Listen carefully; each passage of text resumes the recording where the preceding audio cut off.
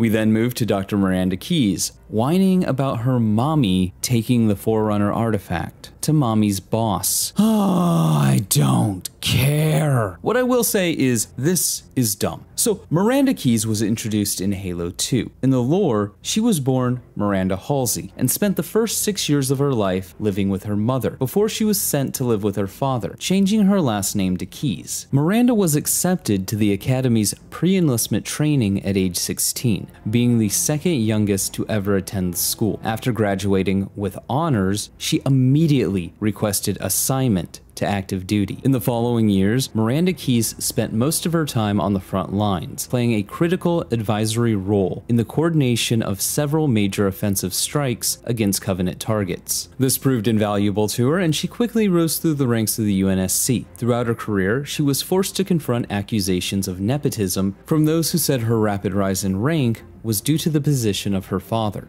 Jacob Keyes. On April 5th, 2550, Miranda was promoted to the rank of Lieutenant Commander in a promotion ceremony on Reach. Fleet Admiral Terrence Hood personally awarded her the Silver Star, and it was announced that she would assume command of the UNSC frigate in Amber Clad. Immediately following the ceremony, Keyes was deployed back to active duty, having been able to postpone a mandatory leave required for those receiving high-ranking promotions. Now, does that sound like a character who, 1, sounds like they got their position because Parangoski wanted to piss off Halsey, and 2, should be relegated to nipping at the heels of Oni Brass, whining about her mummy, when the real Miranda Keyes left her mother at a young age and did everything she could to emulate her father. She was known for being one of the bravest UNSC officers. Fuck this show. This iteration of Miranda Keyes that craves mommy's attention, even though she doesn't want to be anything like her, is a flat-out insult to the character.